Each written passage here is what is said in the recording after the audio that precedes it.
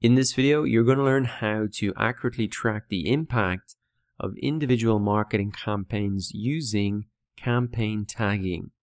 Now, why would we want to use this? Well, we've seen in our source medium report that we can look at the source and the medium of our traffic. For example, that we've traffic coming from Google and that it came organically via the search results. However, it's much harder to see if an individual email or an individual tweet or Facebook post really had any impact, and that is what campaign tagging allows us to do. And to really create and capture that data and put it into Google Analytics, we need to use a tool called the URL Builder. So you can just type this into Google to find it, and this is a free tool from Google. And essentially it helps us to put additional information onto the links that we might be sharing on Facebook or in an email or on Twitter.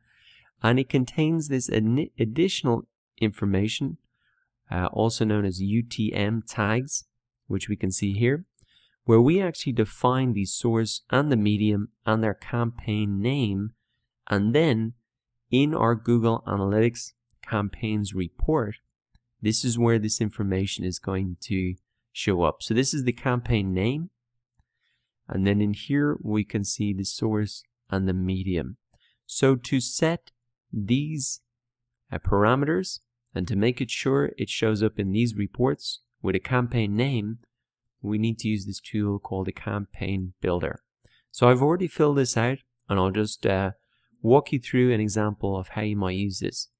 So let's say my website is example.com. Maybe I want to put a link in my monthly newsletter and see how much traffic and sales that results in. So I can just call the source newsletter, the medium is email, and I can just call the campaign name January sale. Now you can also put in a campaign term if you have particular keywords that you're using. And you can type in something like version 1, version 2 if you were sending 2 different emails or you were trying 2 different types of ads. Those aren't required, but they are additional parameters that you can put in. Now, once you fill out that information, it's going to generate a tag or a URL like this. And just to show you, if I remove this, that you can see the URL here.